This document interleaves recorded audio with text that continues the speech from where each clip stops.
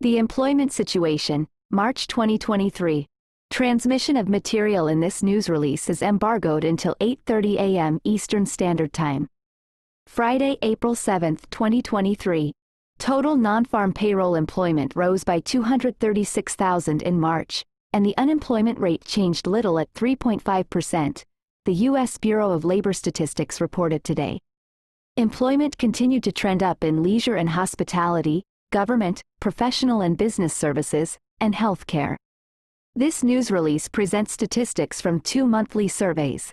The Household Survey measures labor force status, including unemployment, by demographic characteristics. The Establishment Survey measures non-farm employment, hours, and earnings by industry. For more information about the concepts and statistical methodology used in these 2 surveys, see the technical note. Household survey data, both the unemployment rate, at 3.5%, and the number of unemployed persons, at 5.8 million, changed little in March. These measures have shown little net movement since early 2022. See Table A1. Among the major worker groups, the unemployment rate for Hispanics decreased to 4.6% in March, essentially offsetting an increase in the prior month.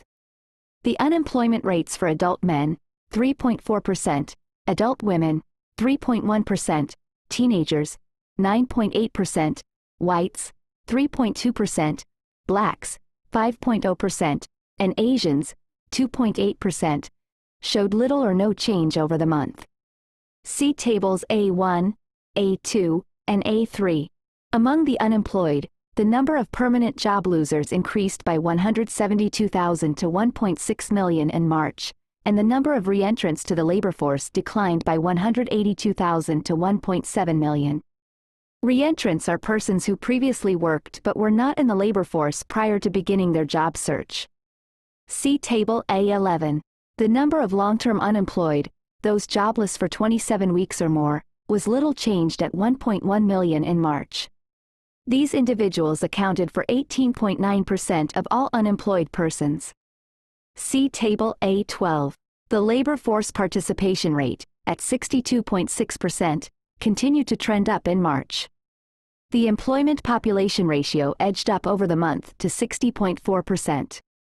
These measures remain below their pre-pandemic February 2020 levels, 63.3% and 61.1%, respectively. See Table A1. The number of persons employed part-time for economic reasons was essentially unchanged at 4.1 million in March.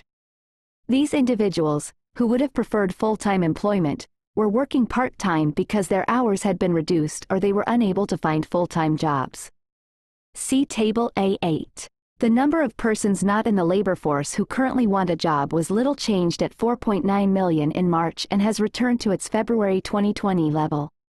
These individuals were not counted as unemployed because they were not actively looking for work during the 4 weeks preceding the survey or were unavailable to take a job.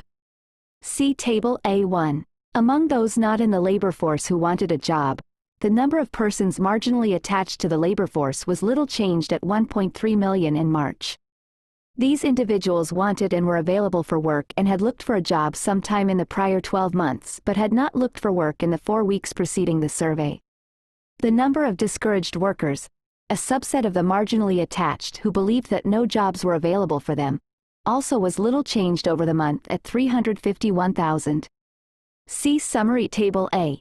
Establishment Survey Data. Total non-farm payroll employment increased by 236,000 in March, compared with the average monthly gain of 334,000 over the prior 6 months. In March, employment continued to trend up in leisure and hospitality, government, professional and business services, and healthcare. See Table B1. Leisure and hospitality added 72,000 jobs in March, lower than the average monthly gain of 95,000 over the prior 6 months. Most of the job growth occurred in food services and drinking places, where employment rose by 50,000 in March. Employment in leisure and hospitality is below its pre-pandemic February 2020 level by 368,000, or 2.2%. Government employment increased by 47,000 in March, the same as the average monthly gain over the prior 6 months. Overall, Employment in government is below its February 2020 level by 314,000, or 1.4%.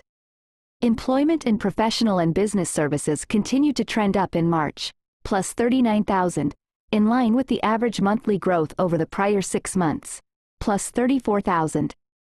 Within the industry, employment in professional, scientific, and technical services continued its upward trend in March, plus 26,000. Over the month, healthcare added 34,000 jobs, lower than the average monthly gain of 54,000 over the prior 6 months. In March, job growth occurred in home health care services, plus 15,000, and hospitals, plus 11,000. Employment continued to trend up in nursing and residential care facilities, plus 8,000. Employment in social assistance continued to trend up in March, plus 17,000, in line with the average monthly growth over the prior 6 months, plus 22,000. In March, employment in transportation and warehousing changed little, plus 10,000. Couriers and messengers, plus 7,000, and air transportation, plus 6,000, added jobs, while warehousing and storage lost jobs, minus 12,000.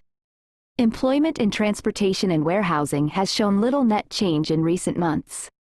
Employment in retail trade changed little in March, minus 15,000. Job losses in building material and garden equipment and supplies dealers, minus 9,000, and in furniture, home furnishings, electronics, and appliance retailers, minus 9,000, were partially offset by a job gain in department stores, plus 15,000. Retail trade employment is little changed on net over the year. Employment showed little change over the month in other major industries, including mining, quarrying, and oil and gas extraction, construction, manufacturing, wholesale trade, information, financial activities, and other services. In March, average hourly earnings for all employees on private non-farm payrolls rose by 9 cents, or 0.3%, to $33.18. Over the past 12 months, average hourly earnings have increased by 4.2%. In March, average hourly earnings of private sector production and non-supervisory employees rose by 9 cents, or 0.3%, to $28.50. See tables B3 and B8. The average workweek for all employees on private non-farm payrolls edged down by 0.1 hour to 34.4 hours in March. In manufacturing, the average workweek was unchanged at 40.3 hours, and overtime remained at 3.0 hours. The average workweek for production and non-supervisory employees on private non-farm payrolls was unchanged at 33.9 hours. See tables B2 and B7. The change in total non-farm payroll employment for January was revised down by 32,000, from plus 504,000 to plus 472,000, and the change for February was revised up by 15,000, from plus 311,000 to plus 326,000. With these revisions, employment in January and February combined is 17,000 lower than previously reported. Monthly revisions result from additional reports received from businesses and government agencies since the last published estimates and from the recalculation of seasonal factors. The employment situation for April is scheduled to be released on Friday, May 5, 2023, at 8:30 a.m. Eastern Standard Time.